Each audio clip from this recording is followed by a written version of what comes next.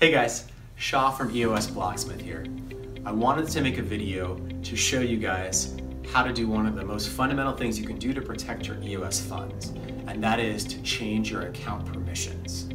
Now, some of you are probably looking at me and scratching your heads and asking yourself, what's a permission? What does that mean? Well, permissions is basically another word for changing your keys. And in the EOS ecosystem, every account comes by default with two keys. A master key, which is called the owner key, and an active key, which is kind of like a secondary key.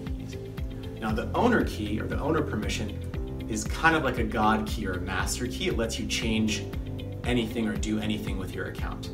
The active key lets you do almost everything. It lets you vote for block producers, lets you transfer funds. It just doesn't let you change other permissions or change other keys. Now by default, these two keys are identical.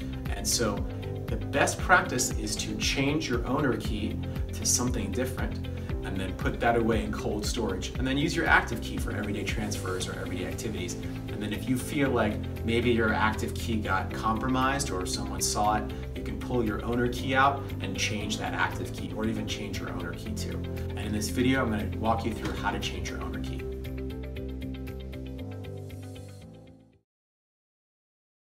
Okay, so let me walk you through this. First thing we're going to do is go to the GrayMask wallet. Make sure you have the most recent version downloaded, because the older versions don't have some of the features we're going to use. And then you're going to click on Tools, and then you're going to go to Key Generator. Now, the GrayMask guys have put in this awesome little feature where you can just randomly generate keys. So I'm going to hit Generate Key. And it went ahead and generated me a new public-private key pairing, and I'm going to copy that to my clipboard and just get that copied down in a text edit file. That's all we're using the GrayMask wallet for today, so you can close that bad boy up. Then we're going to go over to the EOS toolkit by Generios, and we're going to log into Scatter. And first thing we're going to do is generate a key pair.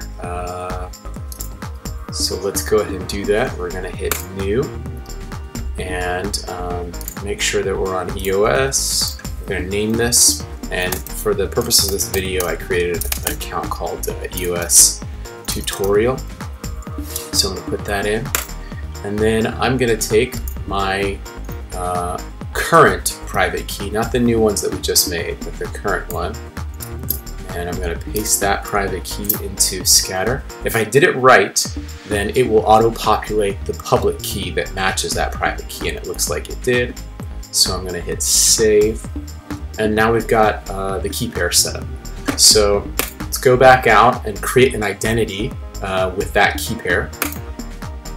So I'm going to hit Create Identity, and then I'm going to make sure that I'm on EOS mainnet. And I'm going to go ahead and choose the key pair that I want to associate with this identity, and that's going to be the one that I just made. So I'll hit Import.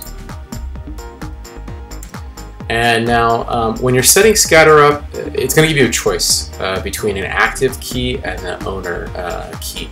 And you almost always want to set this up with the active key, because you don't need to be using the owner key for day-to-day transactions. But in this specific case, we are trying to change our owner key, so we want to choose the owner key in this case. And save that. And there we go. So we've got our owner key for our account all set up. Now, let's go over to Find Accounts here. And I'm going to type in the name of my account, which is EOS Tutorial 1. And I just want to see what that looks like.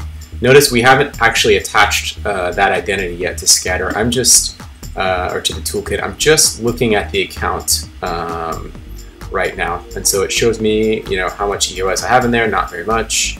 And then I'm going to go to the JSON file. And if you scroll down on the JSON file, it'll show me that I have an active key and an owner key. And currently they're both the same. And that's the default state, again, with any EOS account. And the whole purpose of this is that we want to change this owner key. So we're going to go ahead and do that. So let's attach our account so that we can use our account with the EOS toolkit.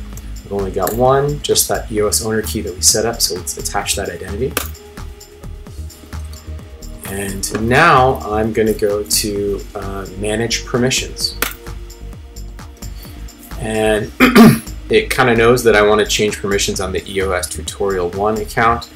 And so now what we're going to do is take our new public key, not the private key, just the public key, and we're going to paste that here where it says owner permission if you want to change. And we want to change that. So I'm going to paste that in, and then I'm going to hit update. It's going to ask me if I want to confirm, and everything looks okay. Let's say yes. And then it says success. So say thanks. Okay, that's it. If you did everything right, then you just changed your owner key. But let's double check that. There's a couple ways to do that. So first things first, I'm going to go back to the find accounts, and I'm going to type it in again and hit search because otherwise it might not have refreshed. Then you go to show JSON file.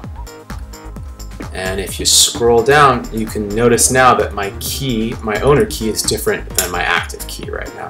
So if I look over here, it looks like it matches what I wanted. So I know that that's been done. Another way to check that is if you've ever used EOS Flare, which is a block explorer. This was my account right before I did that transaction. I'm gonna type it in here again. EOS Tutorial 1, and if you do that, you see one transaction, and it says shows you that the owner key was changed. And so that's another way that I know that we got the owner key changed properly.